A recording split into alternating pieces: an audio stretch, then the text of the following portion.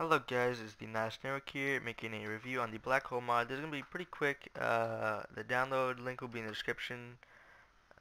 So yeah, hopefully you guys like this. 1.8.7 menu just came out not that long ago for all 1.8, so it's pretty nice. What we got is a lot of mods. So you open the GUI by clicking the right shift. It can make it look like Nodus, Plex, Solar, Ignition, all those different themes it has. Uh, Pretty nasty there.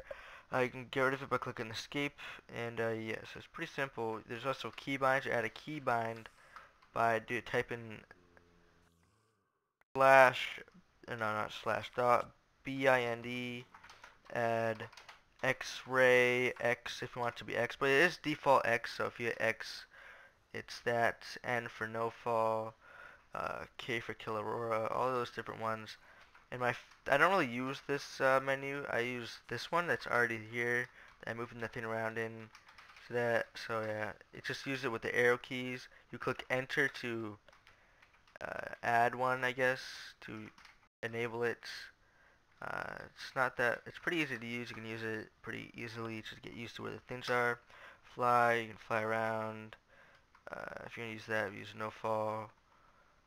A lot of different stuff. X-ray, full bright speed, PRA, there's different stuff. So combat, there's a lot of combat ones. All that Kill Aurora, Mob Aurora, Animal Aurora, all that different kind of stuff. So yeah, that'll be it for this video. So guys, download link in the description if you would like me to make a tutorial on how to install it to your game. I will make one. So yeah guys, please like, subscribe, comment for more, and as always, have a nice day.